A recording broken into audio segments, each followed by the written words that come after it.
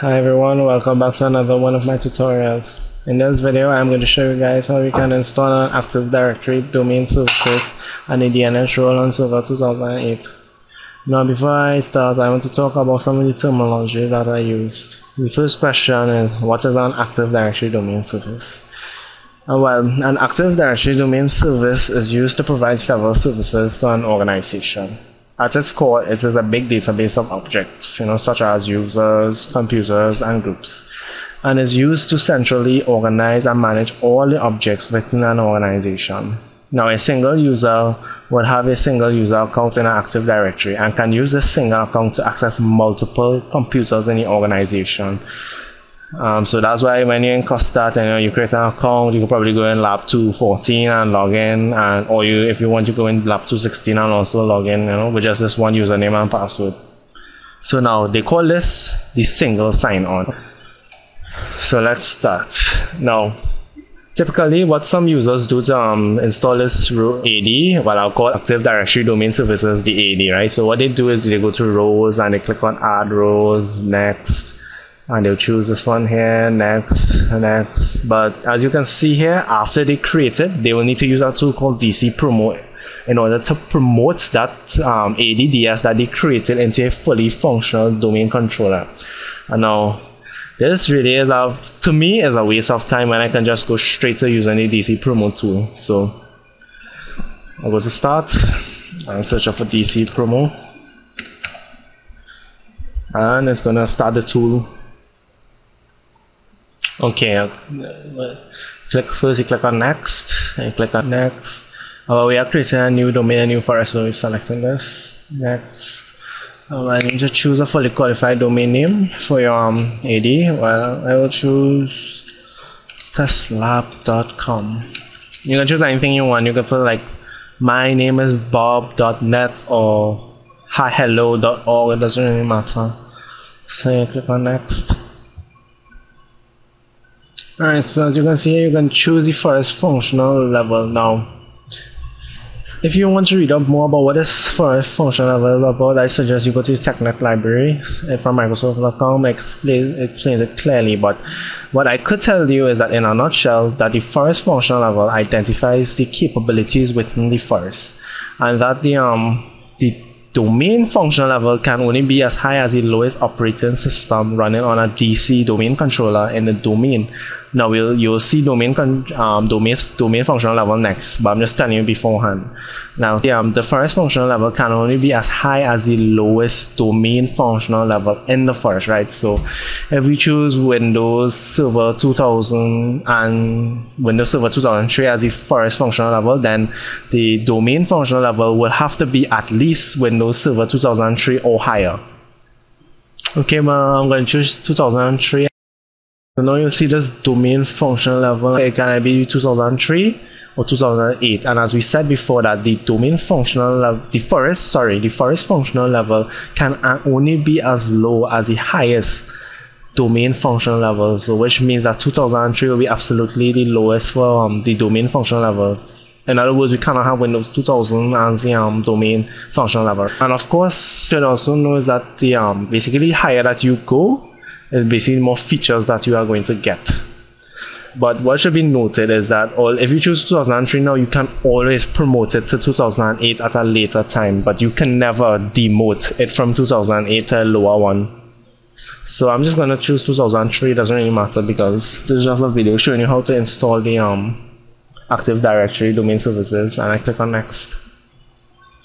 Okay, well, of course, in order for DS to work properly, there needs to be a DNS server. And of course, dcpromo sees that you do not have a DNS server, so what it's going to do is ask you to install a DNS server. So we just click on next. Okay, here it's basically telling you that you are currently using a dynamic IP. So I'm going to say no, I will assign a static IP address to the physical network adapters. Okay, so what you do is go right click, Network Sharing Center, Manage Network Connections, right click, Properties, Disable IPv6 because we're not going to use that. Go to Properties, use an IP. Well, I'm going to use any class C, 1, 1.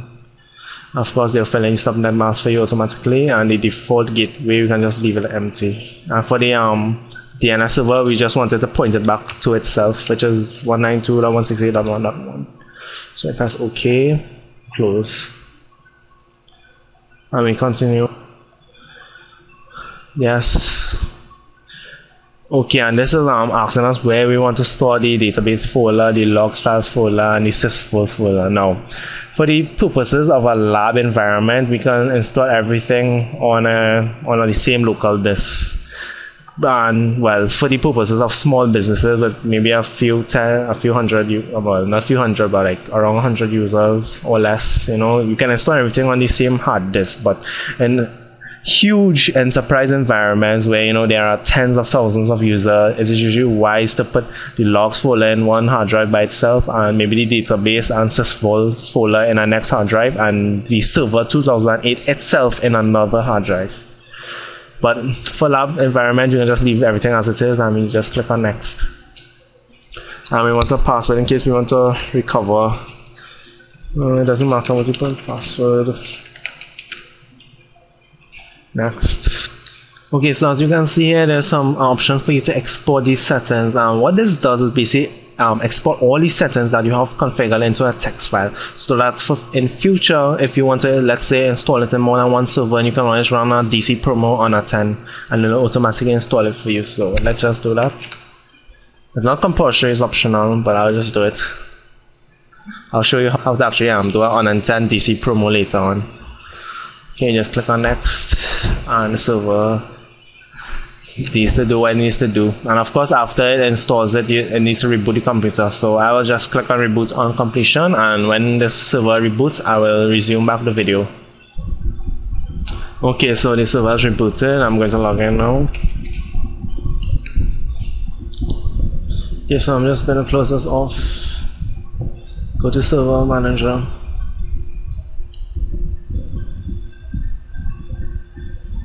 So our Active Directory domain is installed. As you can see here, we are no longer on a work group but testlab.com. In other words, the domain that we just created. Okay, so as you can see here, everything is working. TestLab, we can create new users if you want to. We can change user password. You can create new organizational units. Create some sites such as, let's say, Costa City Campus or Costa Tobago Campus, etc., etc. And of course, our DNS server here is also created. As you can see here, our IP is mapped onto our computer. But what you should notice is that while they installed the forward lookup zone, they didn't do any of the reverse lookup zone. So basically what you can do is just right click, click on new zone, next, primary will do to all the DNS servers in this domain, right? Next, IP4. Next, and our network ID is 192.168.1. And next, allow secure. Well, you can choose for lab purposes. I guess you can choose any of these two, I guess. But I mean, in a real world environment, server admins don't want to use the this one because we do not want any hackers just to basically log in and send us some fake DNS entries. So I mean, we could just. But I guess for the purposes of this demonstration, we can just use this one. So we click on next and finished.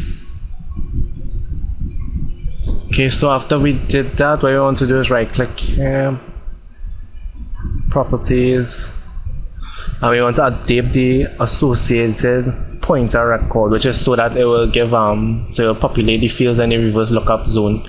That's okay. And we go back to here and we see this. Okay, so now we want to ensure our DNS server is working, so we do ns lookup. Okay, let's try our own IP, which is 192.1.1, and as you can see here, the name of the desktop shows up, well, the name of our computer, the name of the server shows up, and also we can try putting in the name of our computer.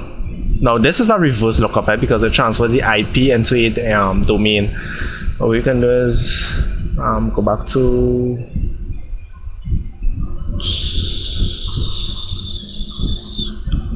back to here, and well, this is the name of our computer, so we just copy and then paste it here. So now this is going to be a forward lookup now. And yes, as you can see, we see 192.168.1.1. So you see our DNS server is fully functional and our Active Directory domain services is fully functional. Okay, well, thank you everyone for watching this video. I hope you guys enjoyed it.